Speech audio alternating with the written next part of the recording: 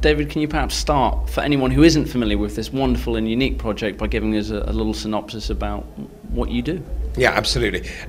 We've trained young, historically disadvantaged children from South Africa to take photographs in order to make a living at it. So we've provided them with cameras. We've used the international photographer John Cole to teach them how to take photographs, and we hope that we might get a wedding photographer or we might get a portrait taker out of them. And in fact, with the training that he's given them and their enthusiasm and innate talent, they've gone on to do exactly what we tried to do at the outset of the project, which was to feed a family with your camera. The simplicity of the idea is just such a wonderful thing. It's enabling kids who in their ordinary everyday world would not have a chance of getting access to this kind of equipment and material and knowledge through John, and learning them up and just getting them out there and getting instantaneous results and amazing results as well, like David was alluding to before. So it's a beautiful idea, and that's really one thing that appealed to me. The principal challenge, as with anything like this, is raising the cash to do it, and that's why it's people like Tristan to whom we are all enormously indebted, because he was one of the believers, as it says in the front of the book that we've now published about Wembley to Soweto, that in a time of austerity put their hands in their pockets, and without having any clue really what the project was going to be able to do, just hearing an idea said, go on, I'll put some money into that. And so these guys have been amazing in the way that they've actually managed to bring the money to the table for us to be able to run the projects in the first place.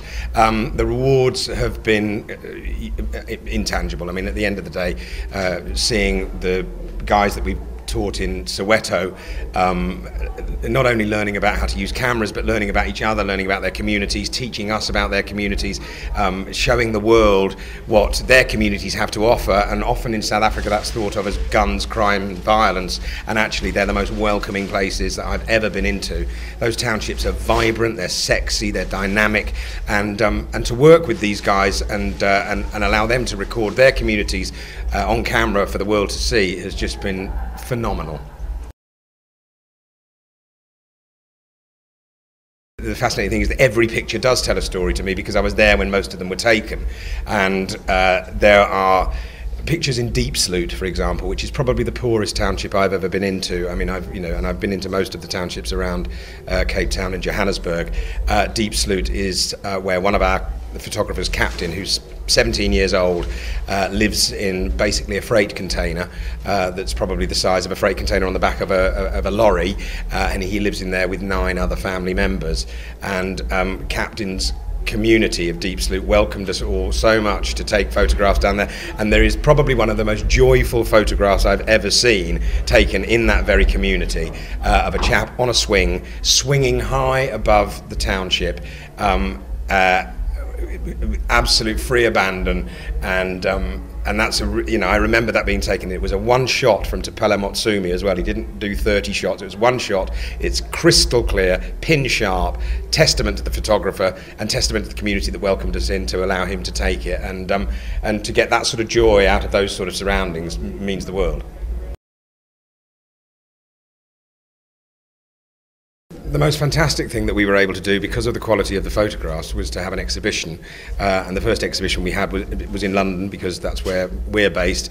And we were very fortunate to be able, with many people's generosity, again, the likes of Tristan, to bring these photographers over.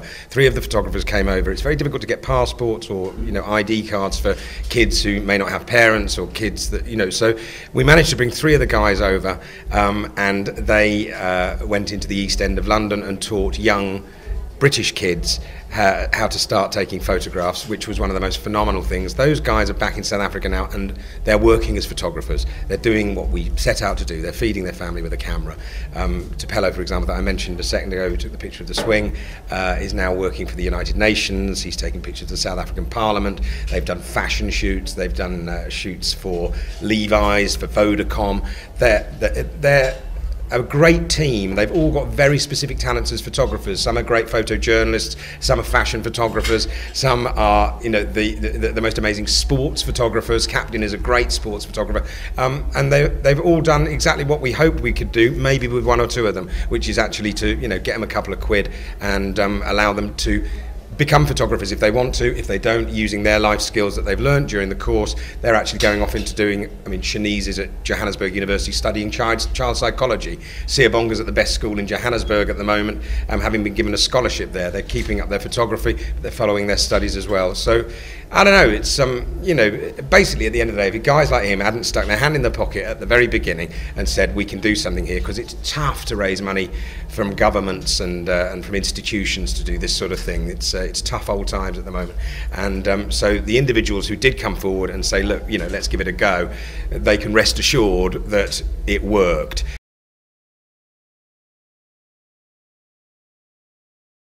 You know, the thing has exploded, and now there are courses going to happen in, you know, obviously more courses down in South Africa, in Guatemala, in Mexico, in Brazil, in Sri Lanka. We've been offered gigs over there with disadvantaged kids, but importantly as well, especially for tonight and money that we've raised tonight, for the UK, because we can now go out to the UK and we can start what we really want to do, which is to do the same project with disadvantaged British youngsters against the backdrop of our Olympic Games in London in 2012. So the South African exhibition will be the catalyst for this as we display it around the country, and with each of the exhibitions that we take to the great cities of the country, we will run photographic courses for young disadvantaged kids and bring some of them to London to take photographs with the backdrop of the Olympic Games. And that's the dream, and we seem to be able to be achieving this now because, you know, again, you start very, very small, but it is a simple idea, and it's gaining momentum. It certainly is.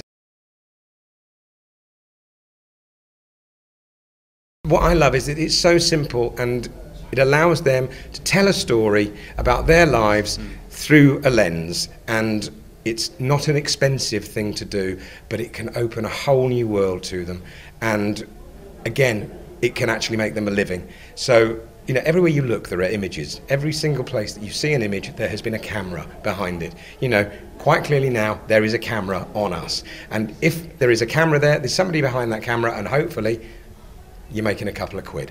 So if we can do that with those kids and give them the experience of mixing with each other, confidence building, life skills, if they go out and make a couple of quid out of photographs as well, fantastic.